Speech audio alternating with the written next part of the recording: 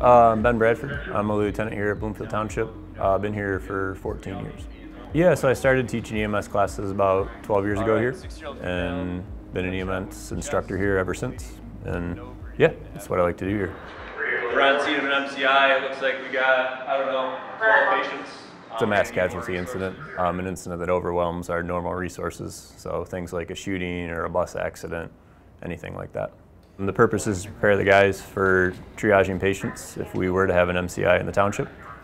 So we were trying to focus on the skills of actually triaging patients and deciding who gets immediate care and who can wait for care. We had 12 mannequins throughout the bay with a description of their injuries and conditions. The green tags are the least serious, so the black tags are for deceased, yellow are the more significantly wounded, and red are the very serious patients.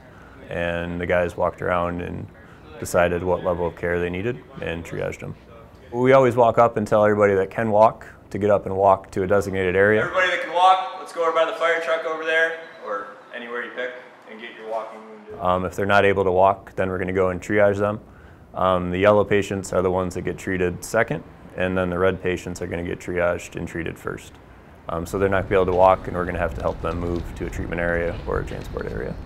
That's standardized across the entire country, so any EMS agency that came to help would know what that is.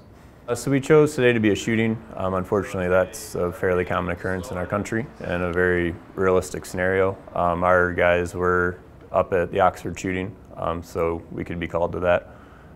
So unfortunately, that's what we picked. So we had various injuries from superficial wounds to gunshot wounds that were fatal, and the guys had to address and recognize which ones were treatable and which ones were beyond any help.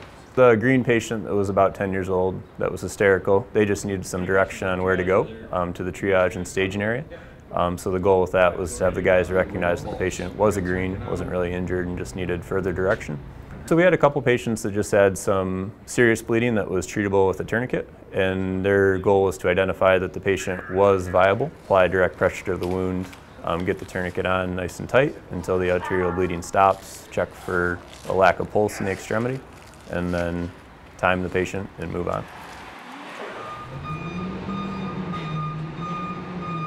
So I think they're using their imagination to try and put themselves in the setting. I don't think they're going too deep into trying to visualize the gruesome injuries. In reality, on a call, they're trying to focus on the treatments and that sort of thing, not exactly how horrific the injury might be, but on what they need to do to make the situation better and care for the patient.